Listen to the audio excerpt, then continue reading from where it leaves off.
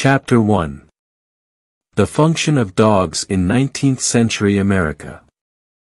Henry Carey, 10 years old, who resided at Gloucester, NJ, was attacked by a bloodhound, about a fortnight ago, and was so terribly injured that he died soon after. Accompanying the boy was a small dog, which attacked the savage animal and fought him desperately in defense of the child, but was terribly torn himself. Trenton Gazette, December 1864. This historic case of a fatal dog attack in New Jersey is significant because it can help to create a frame of reference by which we can begin to study the causes for dog attacks. Additionally, this 19th-century newspaper article can begin an examination into society's changing attitude towards dogs and how certain forces have come to shape and influence the public's perceptions of canine aggression over the past 150 years. From small local newspapers, such as the Appleton Post-Crescent, to major publications like the New York Times, severe dog attacks on humans have always been reported in the news as they seem to be of both interest and dismay to many people. Maladies, cases and accidents unrelated to animals cause thousands of deaths daily, many of which go unreported in the newspapers. However, fatal attacks by dogs have always gotten a tie-in in the media, despite or perhaps because of their rarity. Historically and in the present day, dog attacks cause on average only 1 to 2 dozen human deaths per year in the United States. Yet millions of people live in close proximity to dogs and have daily interactions with our canine companions. These interactions run the gamut from the most positive and rewarding relationships to cases of abuse and neglect. Yet the number of incidents a year involving a human fatality generates a shock and disbelief which has never been proportionate to the number of dogs, the frequency of exposure to them or the myriad situations in which dogs interact with humans. While the study and examination of individual cases of fatal dog attacks on humans can provide insight into canine behavior, equally revealing is the examination of human reactions and interpretations of canine behavior after an attack. One remarkable aspect of the human-dog bond is the extreme and often emotional public reaction towards an episode of fatal canine aggression. Another relevant and significant factor is the style of media reporting of these incidents. How the media presents these cases shapes and influences future public reactions and emotions in subsequent cases of canine aggression. As seen in the case cited above, besides reporting an individual attack, the author of this article also gave recognition to the uniqueness of the human-dog bond. Implied in this account was the understanding that the small dog had a familiar bond with the young boy and hence would exhibit behavior vastly different than the bloodhound, which was unfamiliar to the boy. This has long been the essence of the human-dog bond, that dogs will exhibit or inhibit natural canine behaviors in service or defense of those with whom they have formed attachments. In fact, the dog is the only animal in the world which can be expected to attack another being in defense of the humans with whom they have formed a bond. This behavior is one of the cornerstones on which thousands of years of dog ownership and maintenance have been based. And implied in this relationship is the expectation and acceptance of canine aggression in certain circumstances. The Greek philosopher Plato acknowledged this basic principle of canine behavior over 2,000 years ago when he wrote, "The disposition of noble dogs is to be gentle with people they know and the opposite with those they don't know." The Republic, ch. From ancient Greek culture to newspaper accounts from the 19th century, humans have historically demonstrated a keen understanding of the essence of the familiar bond between dogs and their masters. Only recently have both the media and the public failed to acknowledge or recognize this basic principle of canine behavior and the significance of this bond in the display of canine aggression. For this reason, dog attacks, human perceptions of canine aggression and the role of the media in reporting these events need to be examined, beginning from a historical context. Throughout recorded history, dogs have been owned and maintained, not for their ability to befriend all, but for their ability and willingness to forge alliances. The appeal of dogs was the natural bonding of dogs with their owners to the exclusion of others. In a time and world fraught with dangers, dogs were often relied on to be a front line of defense against threats by other beings. Dogs readily accepted this role and for centuries have served as guardians and protectors of their master and his possessions. Alliances between men and dogs were often invaluable as travelers huddled by lonely campfires in the wilderness or walked desolate roads and trails. Herdsmen slept more soundly knowing their faithful dogs were protecting their livestock and livelihood from thieves, wolves, bears and mountain lions. History is replete with accounts of dogs saving their masters and mistresses from all types of predatory animals, of both the two-legged and four-legged variety. All breeds of dogs have the ability to perform the basic natural canine behaviors: hunt, tracking, chasing, fighting, herding, guarding and protecting.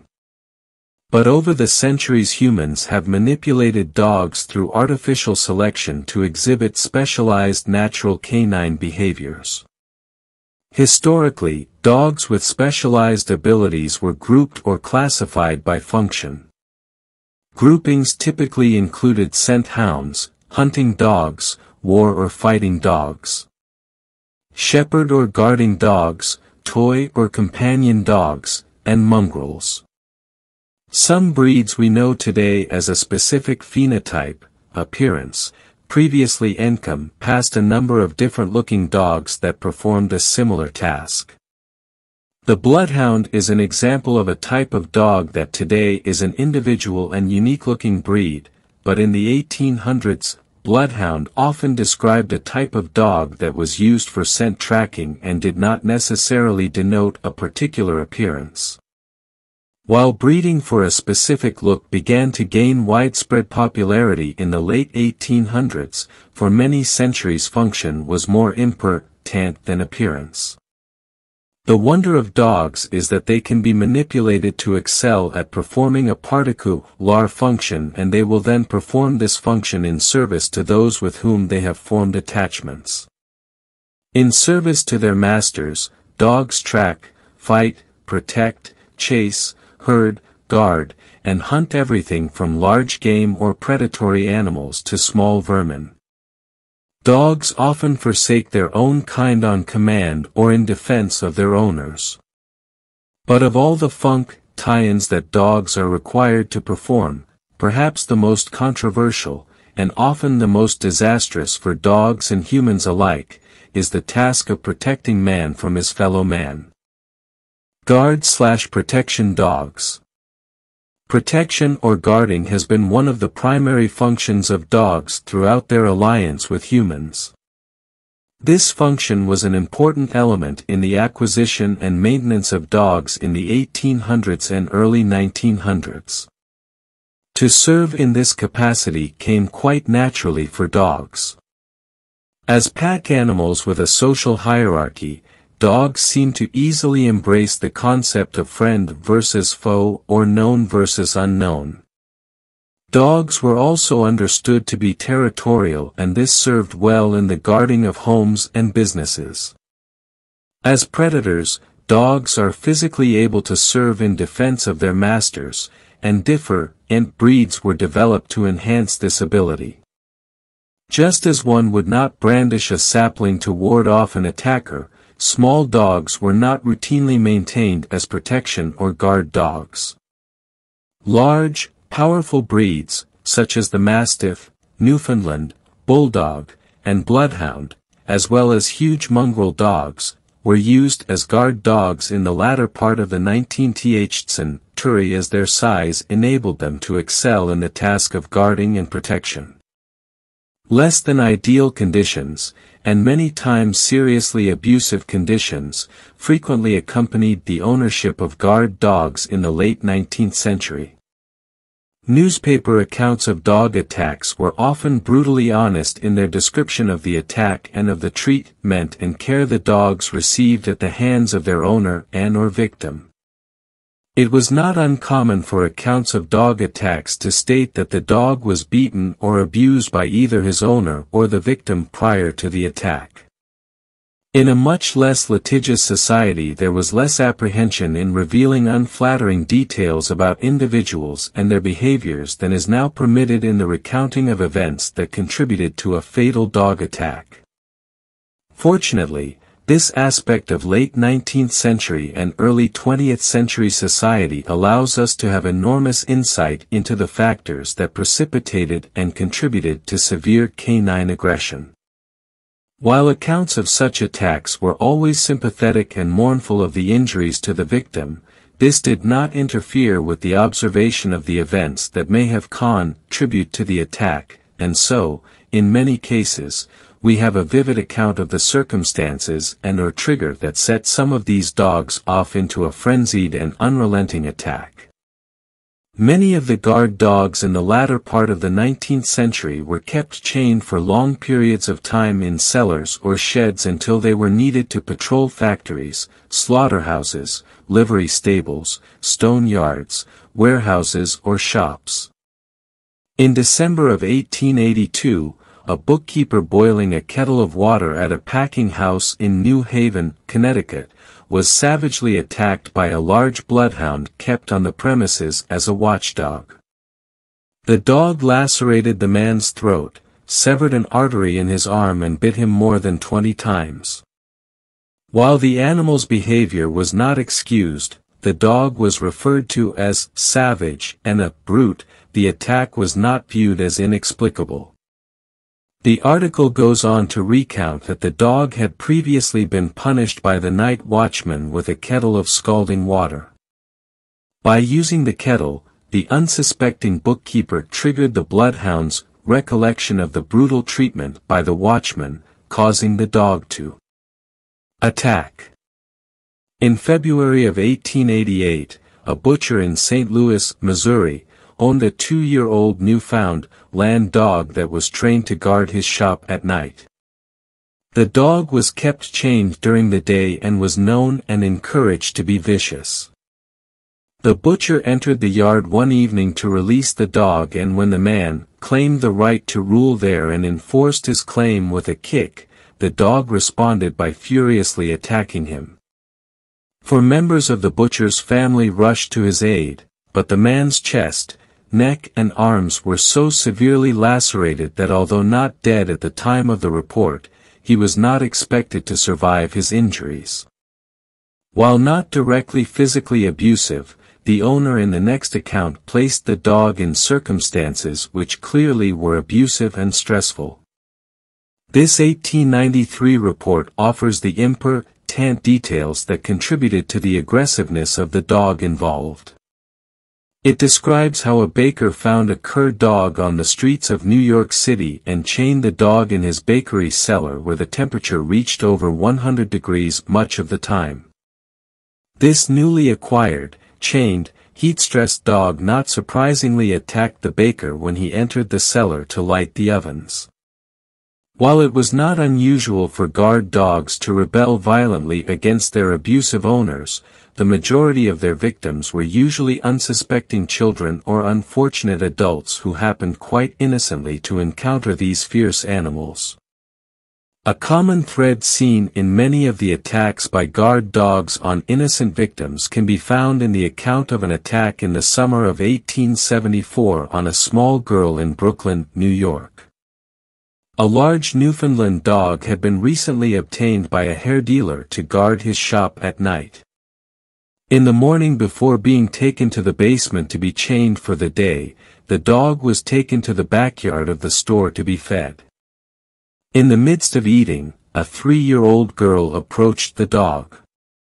The dog lunged at the child, seizing her by the shoulder. The child's cries brought her father rushing to her aid. After some determined effort, he got the dog to release the child, but in the process had one of his fingers bitten off. It was determined the child's wounds were serious and may prove fatal. The hypocrisy of keeping guard dogs is that when the dog is called upon to fulfill the task of protection by attacking an intruder, the dog is almost always viewed as vicious. Most victims of guard/protection dogs were not burglars, but children or respectable adults who entered the property to visit or conduct business. The inherent problem with guard dogs is that they are expected to assess the legitimacy of the intruder to justify an attack. Of course, this is impossible. Whether a person entering a property has legitimate reasons to be there or whether they are intent on evil doing is not within the comprehension of dogs. The dog views the intruder as either an unknown or known being, and as either a threatening or non-threatening situation. Clearly, any attack on a child, even if the child was an intruder or provoked the guard dog in any sense, was unforgivable, dooming the dog to immediate destruction. The fate of guard dogs that attacked an adult allowed for only the slightest chance of redemption, but only if the intruder was clearly intent on criminal activity or if the intruder was considered a social outcast or an unsympathetic figure. Mentioned frequently in the keeping of guard dogs during the 19th century was the task of chasing away tramps. There seemed to be a measurable level of aggression allowed guard dogs in chasing off these social outcasts. In June 1879, it was reported that a woman living 3 miles out of town, Fort Wayne, Indiana, owned a Newfoundland dog that was a terror to tramps. The recounting of the attack on a tramp entering into the woman's yard is one of the few reports that did not describe the attacking dog as savage or a brute.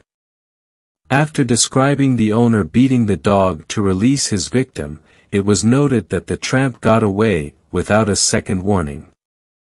A Newfoundland protecting his mistress on the outskirts of town seemed to fall into the classification of acceptable canine aggression. The fact that the woman fought furiously to free the tramp from the dog's grip, along with the fact that the victim was viewed as unsympathetic, made this attack more palatable. A fatal dog attack near Findlay, New Jersey, in 1889 clearly demonstrates that some canine and human behaviors, even against tramps, were not permitted. A brief article noted that authorities were investigating a case where a farmer was reported to have looked on as his savage dog killed a tramp. The unfortunate victim was then buried in a field. 6. A common thread seen in the recounting of dog attacks, both historically and in more modern-day cases, is the transference of cruel human traits onto dogs. There were no unkind superlatives assigned to the farmer who stood by and looked on as his dog killed a hapless tramp, yet his dog was described as savage.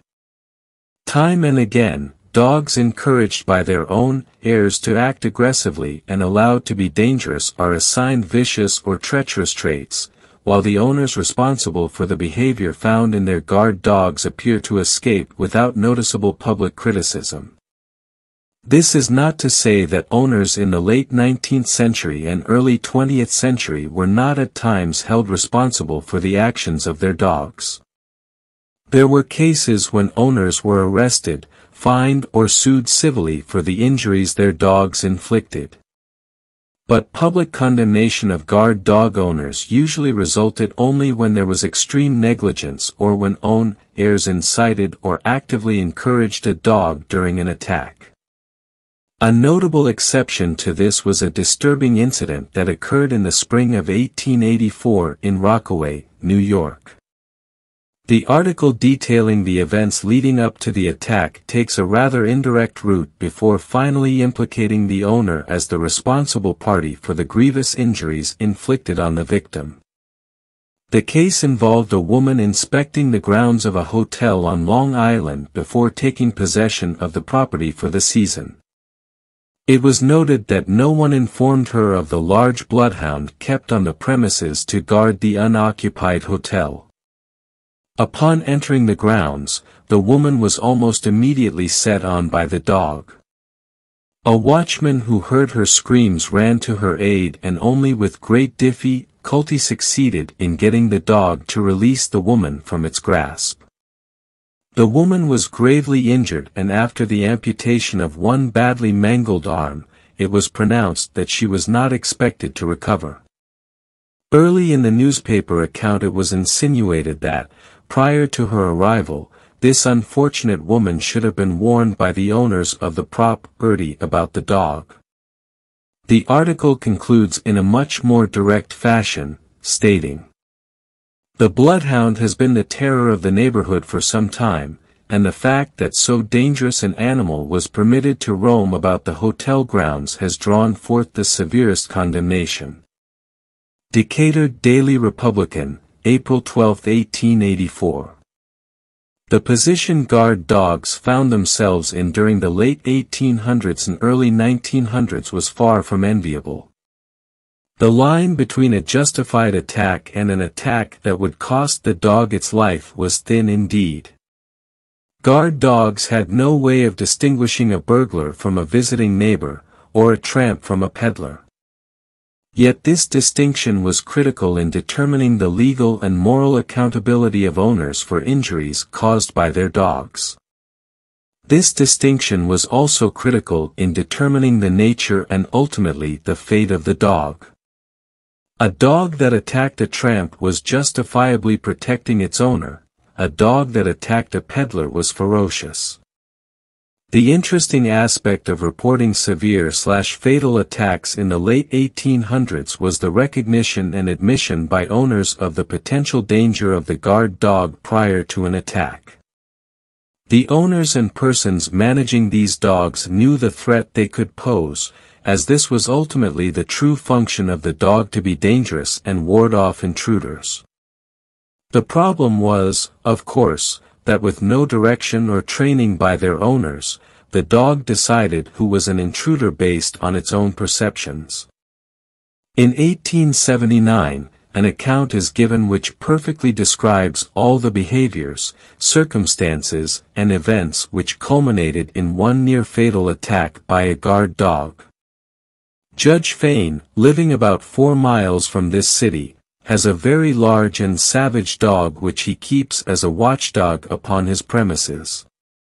He had only had the animal about 2 months and during that time his niece, Miss Mary Hamilton, was the only member of the household who could with some degree of safety, go within reach of the animal, which was kept chained all day and turned loose at night. Miss Hamilton fed the animal, and by kind words and gentle treatment managed to control it. On Friday evening, when she went to unfasten the dog, she was accompanied by Miss Fanny. As soon as the animal was given its liberty it at once jumped upon Miss Fanny and after throwing her to the ground began to tear away at her.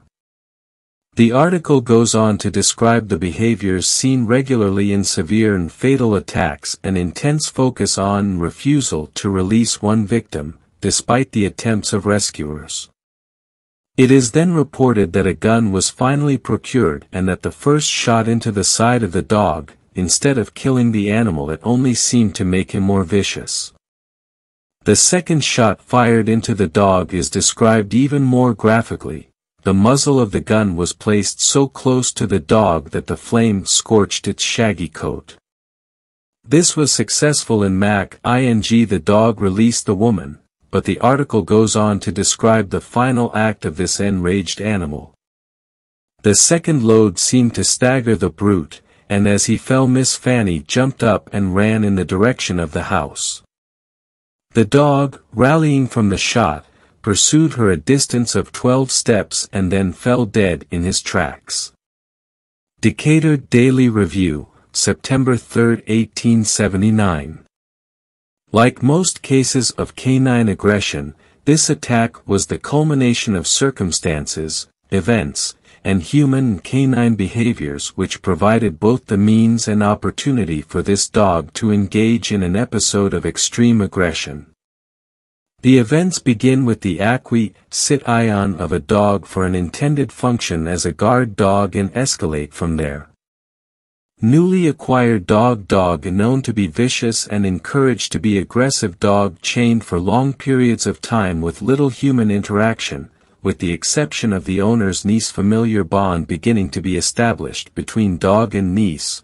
This excluded her from being the object of the dog's aggression, but the bond was not yet strong enough for her to maintain control over the dog.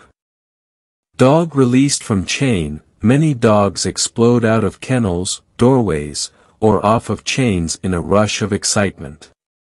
This release could also have been interpreted by the dog as the silent consent of the niece to drive off the intruder. Dog's perception of the unfamiliar woman as intruder. Dog's intense, focused and unrelenting attack on the intruder. This incident demonstrates that canine behaviors follow the intent of the owner, who in this case had bought a savage dog to protect his family from intruders. The fact that the behavior of the dog escalated into completely unacceptable levels of aggression was the result of the original function of the dog, coupled with mismanagement, failure to control the dog and the failure to anticipate the results of allowing the dog to be potentially dangerous. On the rarest of occasions, a guard dog attack fell within all the parameters of acceptability. A case where 3 dogs accomplished their protection duties with stunning precision occurred in Indiana in 1902. A wealthy farmer was riding home with 3 large dogs in the back of his wagon when a highwayman stepped out, grabbed the horse's reins and drew a revolver. Before the highwayman could react, the farmer turned the dogs loose on the would-be robber. The dogs attacked the man, knocking him to the ground, biting him and tearing off his clothes. The farmer called the dogs off and rode home. He returned later with a search party and found that the unidentified man had died from his injuries. The key to this attack being deemed acceptable was that the dogs were acting under the control of their owner, and were directed by human perceptions of what was a valid threat. The owner assessed the situation, perceived it to be a real threat and then permitted his dogs to behave aggressively. The decision to attack came from the owner's interpretation of the situation, not the dog's. The problem with guard dogs is that when the owner is not present, the dogs operate solely from a canine perspective as to what constitutes threatening behavior. The child approaching perilously close to the dog's food bowl is a potential robbery. The woman enter a chained dog space is a home invasion, and a boy retrieving a ball into a fenced yard is a trespasser. The dogs may be taking appropriate actions from a canine point of view but are making serious and often unforgivable errors in judgment from a human perspective.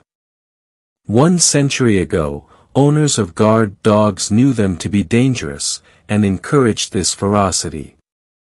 Despite the understanding and expectation of guarding behaviors from dogs, these behaviors were rarely excused after the fact, attack.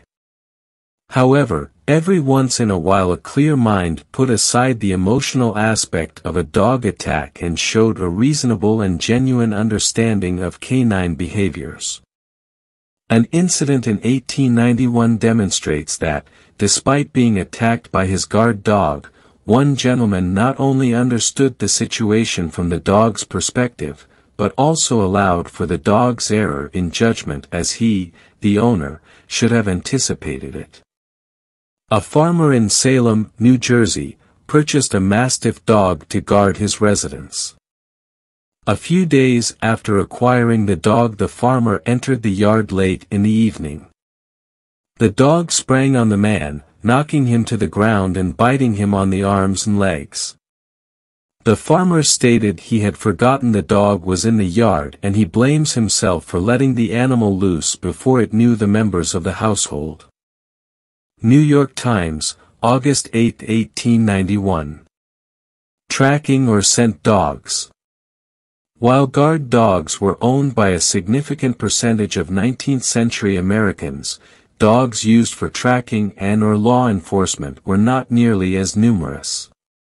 Yet the function of these dogs at times required them to have aggressive traits similar to those of the guard/protection dogs.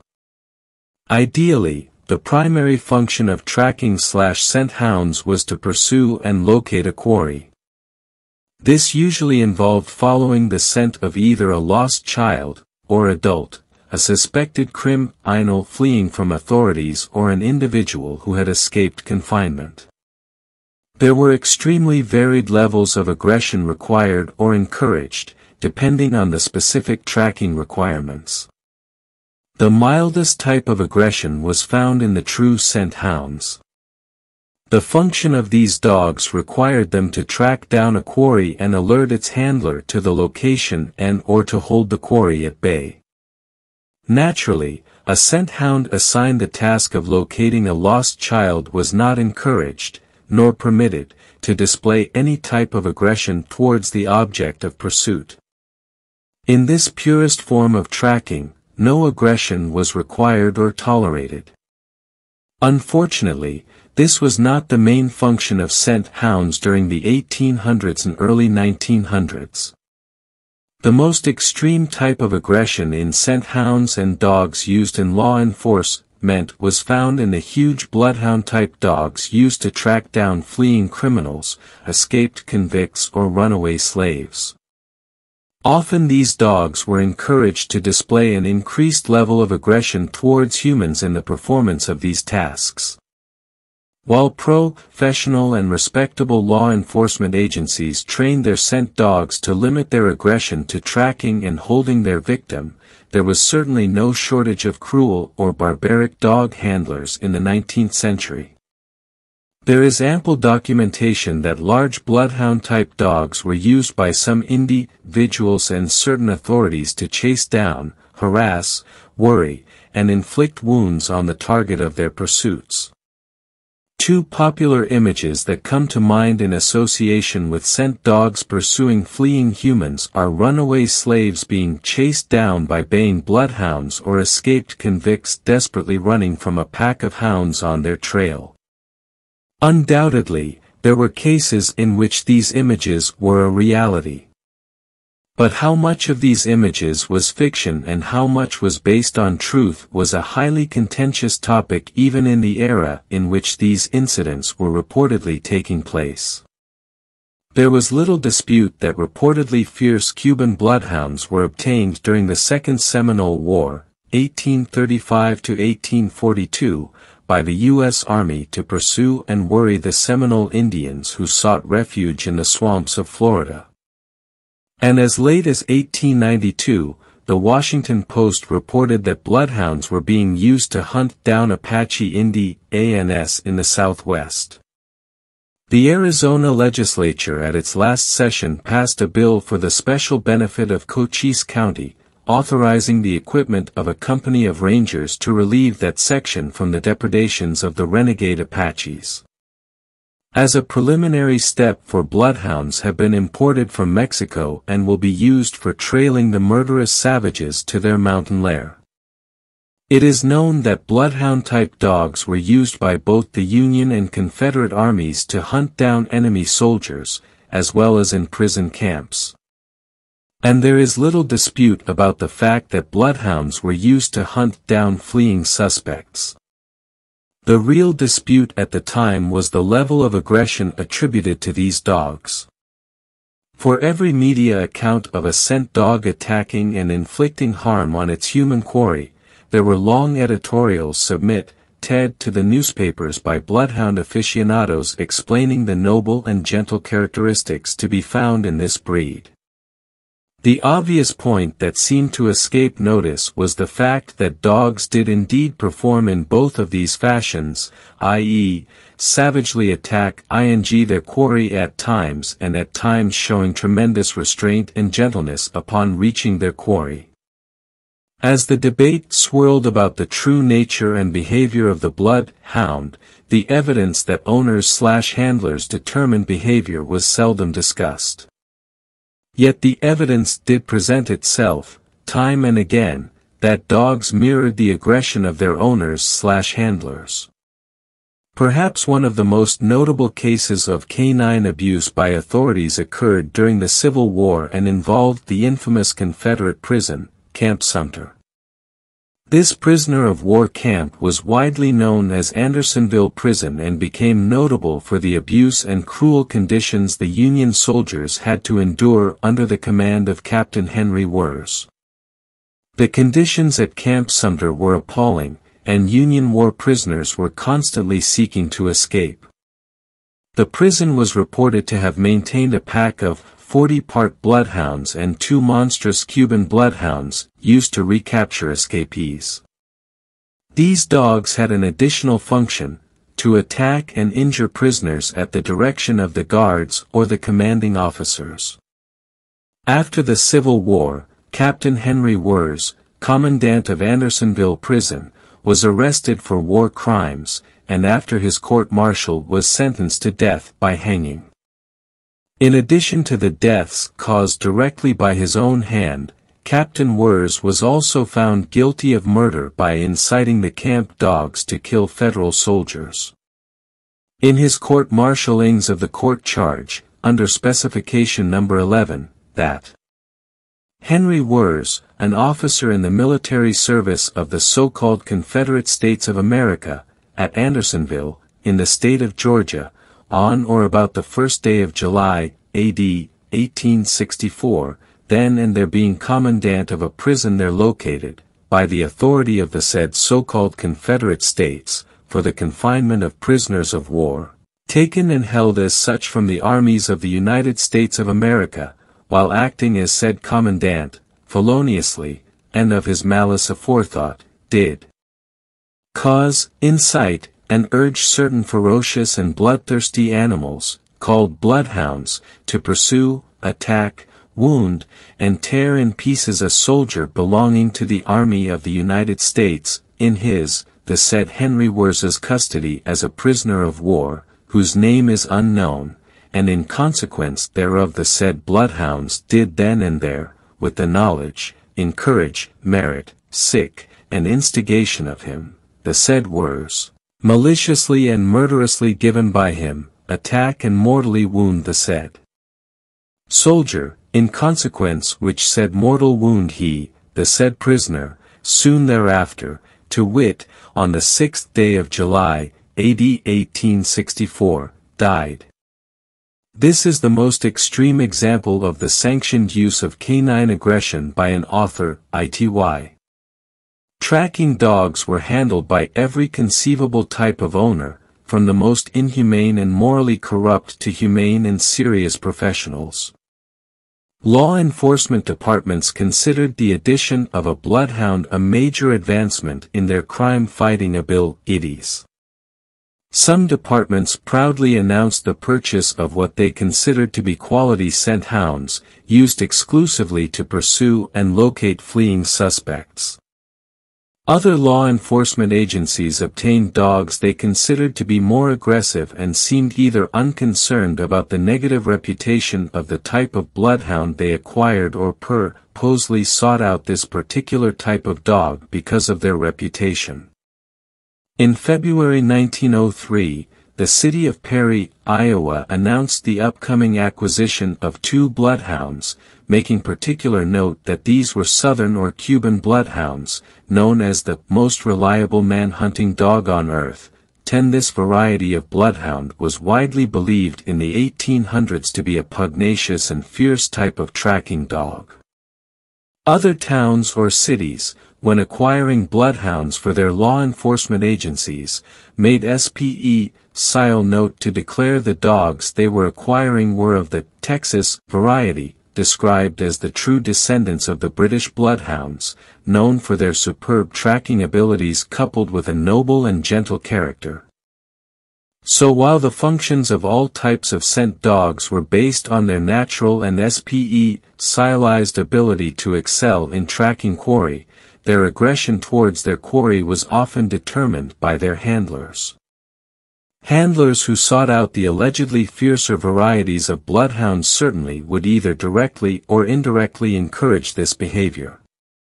Handlers specifically seeking out gentler, more tractable varieties would almost certainly encourage their dogs to be less aggressive.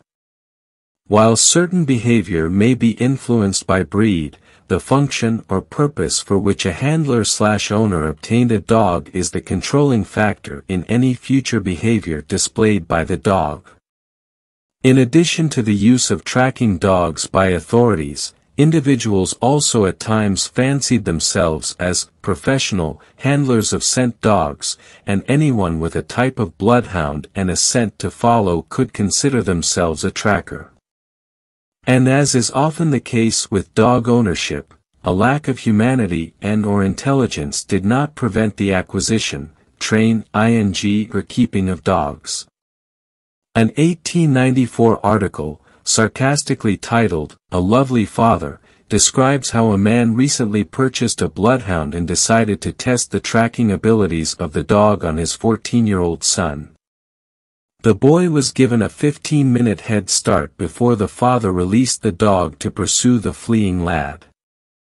Not surprisingly, the dog did indeed catch up with his quarry, and upon reaching the unfortunate boy inflicted numerous wounds before the father could club the dog off his son. Fatal dog attacks on humans, while not unheard of or terribly surprising, were considered aberrations in the 1800s and early 1900s.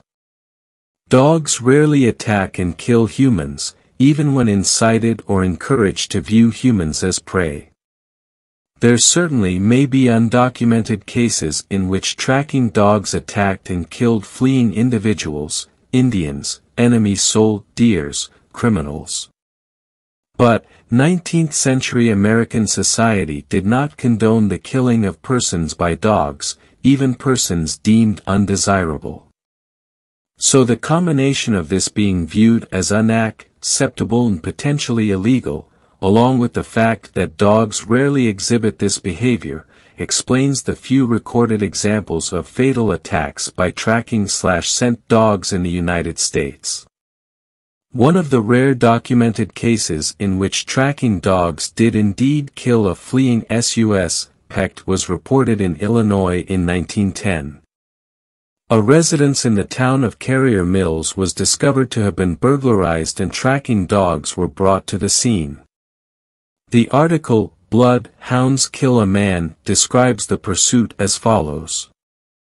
The trail was taken up immediately, and so eager were the hounds to land their quarry they broke loose from the keeper and chased the man they were pursuing to an old barn. There he was pounced upon by the animals and so badly mangled that recognition was impossible. Roberts, the owner of the dogs, was exonerated.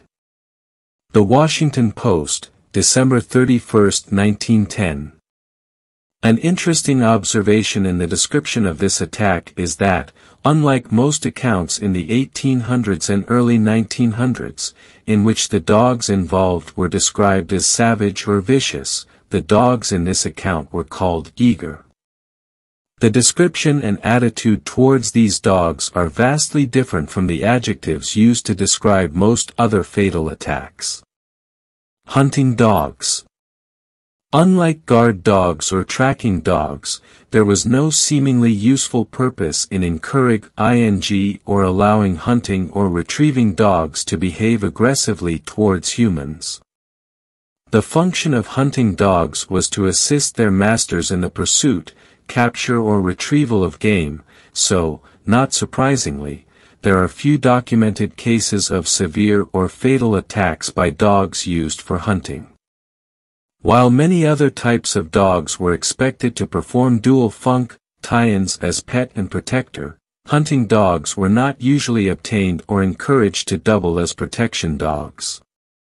While all dogs will provide some level of protection and guarding, the value or primary function of hunting dogs did not include the encouragement of aggression shown towards humans. Aggression was more clearly directed or channeled in the hunting dogs, and so there was less confusion as to what was and was not acceptable behavior, at least towards humans, as compared to dogs used for guarding/protection. But hunting or retriever dogs will behave aggressively in the same types of situations seen with all breeds. Hunting dogs are found lashing out in pain, attacking from apparent territorial issues, chained dogs, exhibiting extreme aggression operating as a pack, and resource guarding, possessive aggression, as well as attacking for seemingly no apparent reason.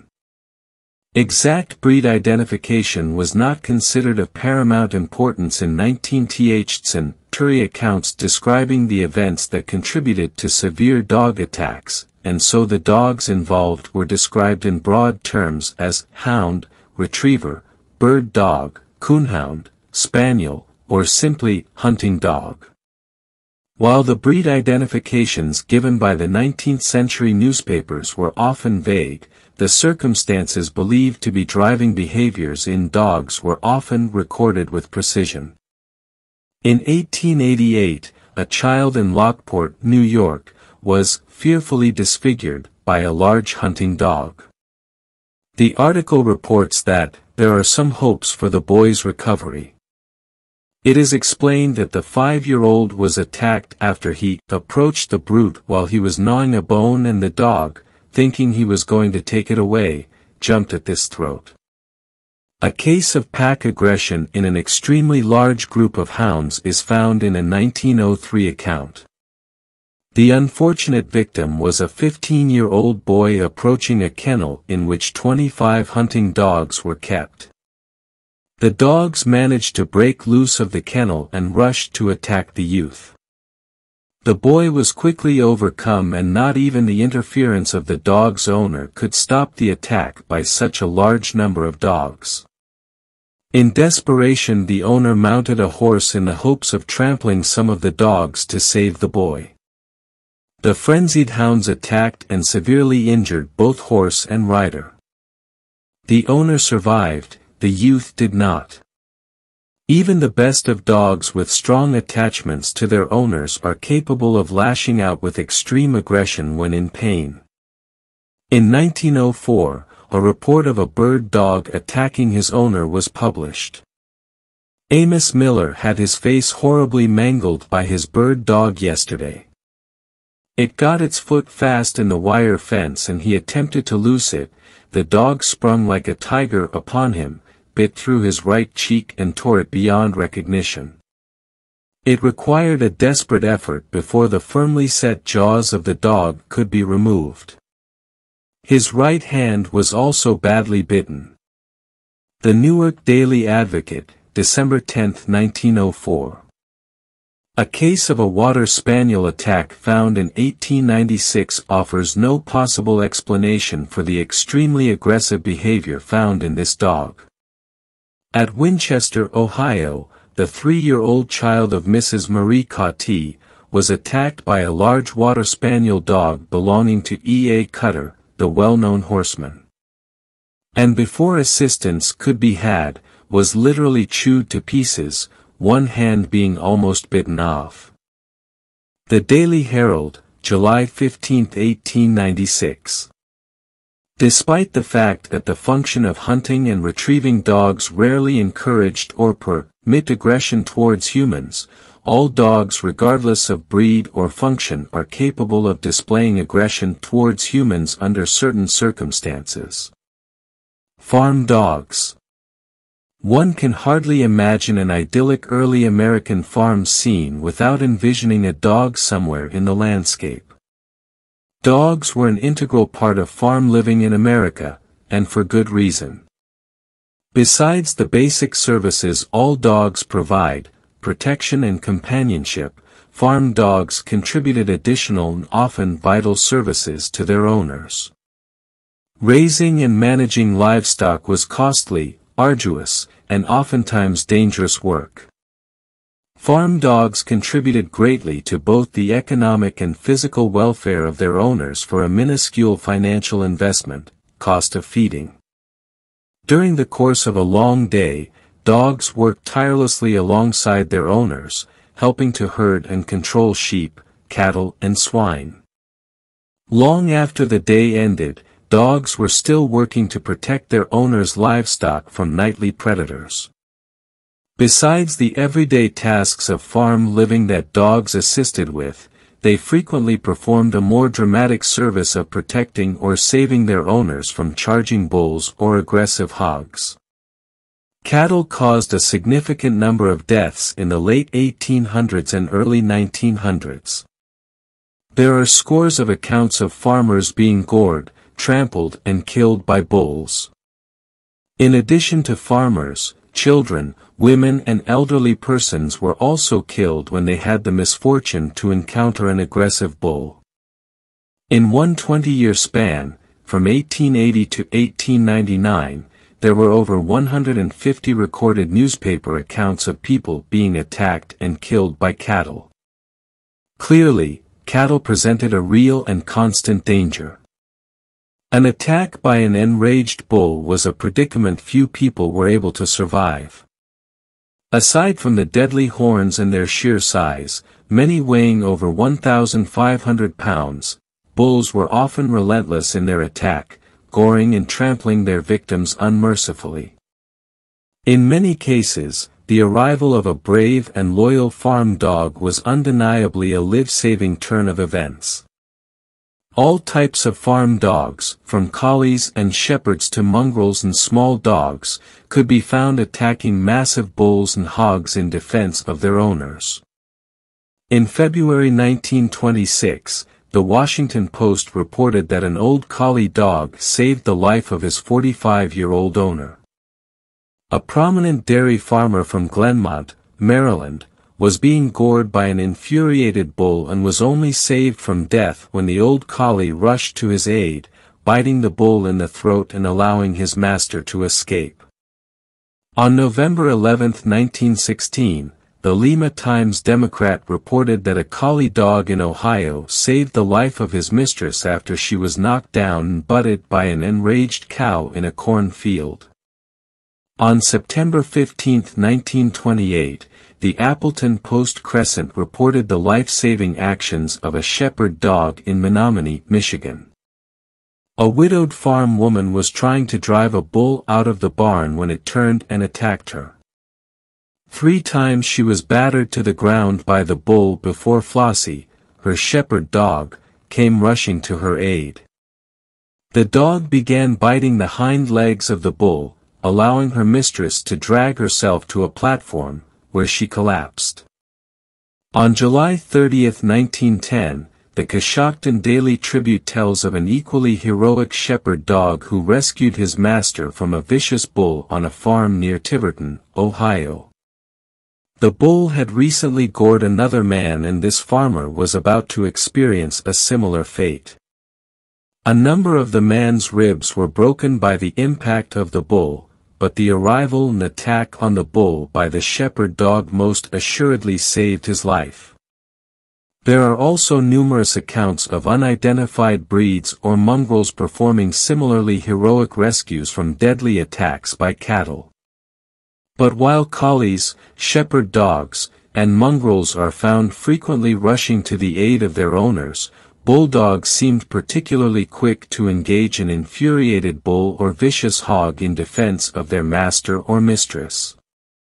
Clearly, these dogs saved more than a few lives and their acts of bravery were frequently recognized and reported in both the local and national newspapers in the late 1800s and early 1900s. In 1883, a hired hand on a farm in Pennsylvania owed his life to his bulldog. The man had been attacked and tossed 3 times by a bull and only managed to escape when his bulldog attacked the bull. The dog was also thrown by the bull, but was reported to have finally conquered the bull and both he and his master survived. The Messenger, October 17, 1883. A father in Illinois reported that his bulldog saved the life of his daughter after she entered a pasture in which a bull resided. The bull charged the young girl and she made a desperate run to a nearby tree. The family bulldog jumped the pasture fence, attacking and driving the bull away from the terrified girl. Decatur Review, September 13, 1929. A bulldog in Moultrie, Georgia, gave his life to prevent a bull from goring his young master. The boy was driving the bull from a field when the bull turned and charged him.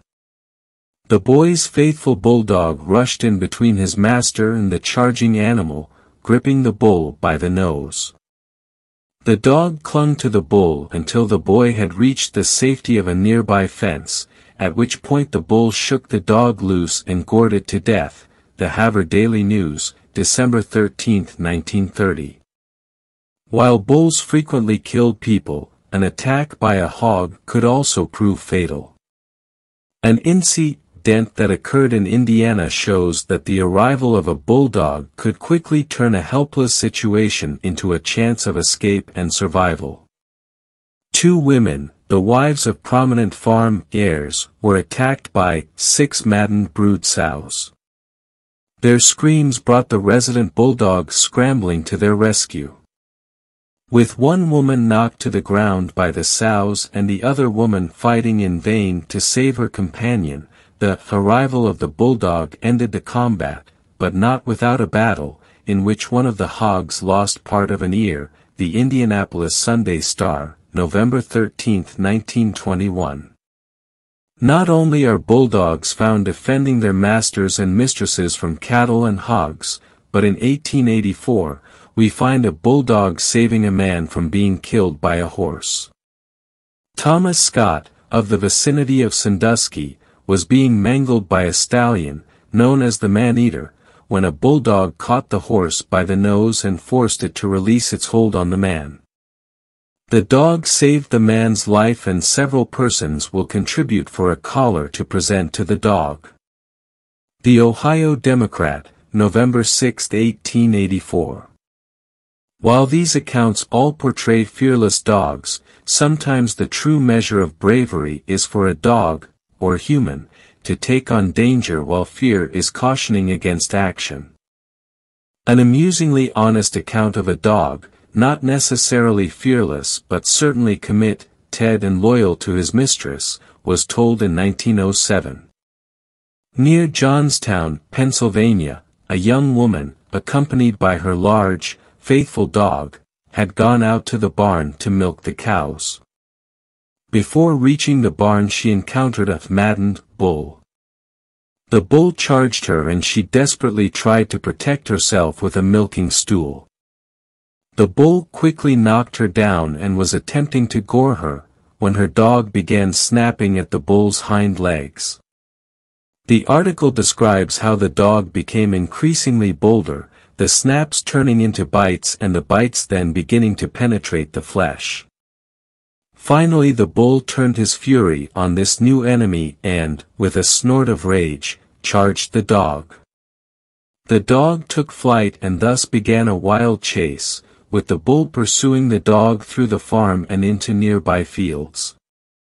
The article reports that the dog returned home unharmed and the young woman survived with only a broken arm and some bruising, thanks to her faithful but not completely fearless dog. There are countless accounts of farmers being killed by livestock and numerous accounts of more fortunate individuals whose dogs saved them from fatal injuries, but there are exceedingly few accounts of working farm dogs attacking farmers or causing a human fatal ity. In a few of the rare cases of fatal aggression by farm dogs, the dogs were in or near hen houses, or inside barns, at the time of the attack. In 1875, a young girl was visiting a farm in Cortland, New York, with her parents. The visiting girl and the farmer's young daughter decided to go out to the chicken coop. On the way they were joined by the large mongrel dog belonging to the farmer. As the girls reached the hen house, the visiting girl opened the door and upon entering was immediately attacked by the dog. The other girl became so frightened she shut the henhouse door, trapping the poor child inside with the attacking dog. The child died later that night from her injuries. In 1885, an elderly farmer was removing a dead chicken from a henhouse when his dog attacked him. The attack was so relentless that the dog had to be killed before it would release the farmer from its grasp. In 1887, a dog chasing a hen under the henhouse turned and fatally bit his owner in the throat when the man crawled under the building and attempted to interfere. Other than these cases, there are few accounts of working farm dogs involved in severe/fatal attacks on humans. Unlike guard dogs, most working farm dogs were maintained in environments far more conducive to producing a balanced and therefore less aggressive dog. Farm dogs were afforded more opportunities to interact with humans and other animals in positive situations and as a rule were not encouraged or allowed to behave aggressively. Working farm dogs were maintained in an environment which provided healthy exercise and mental stimulation. Additionally, territorial issues would be far less intense with farm dogs than with chained dogs or guard dogs confined in strictly defined areas. In general, the function of farm dogs produced a more social and balanced dog, allowing for more normal and appropriate behaviors towards humans.